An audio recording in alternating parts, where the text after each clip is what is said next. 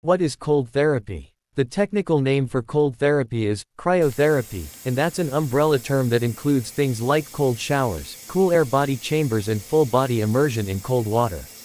The definition of cryotherapy is the reduction of tissue temperature by the withdrawal of heat from the body, where you take something that's cold, and you apply it to your body which is warm, and then the temperature transfers from warm to cold.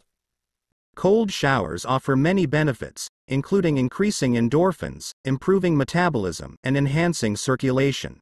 They may also help fight off common illnesses, like colds and flus.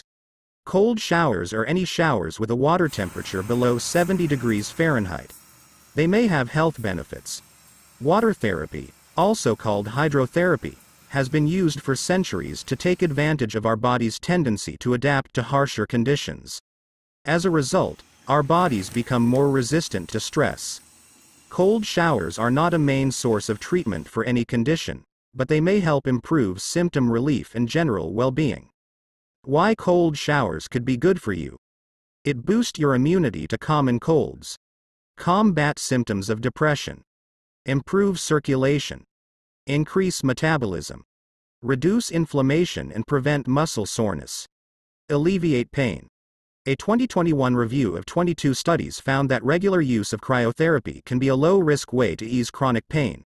Exposure to cold temps may help reduce inflammation, nerve transmission, and oxidative stress, all of which can contribute to pain. Of course, there's no guarantee it will help, but if you've ever felt relief after applying an ice pack on a painful bruise or sore muscle, you know there's a chance it could be effective. Think about it. If you're healthy and a short cold shower helps wake you up in the morning and means you'll drink one fewer cup of coffee, there's no harm in giving it a shot. I hope this video will help you in your cryotherapy. Thank you so much for watching. Please like, share, and subscribe.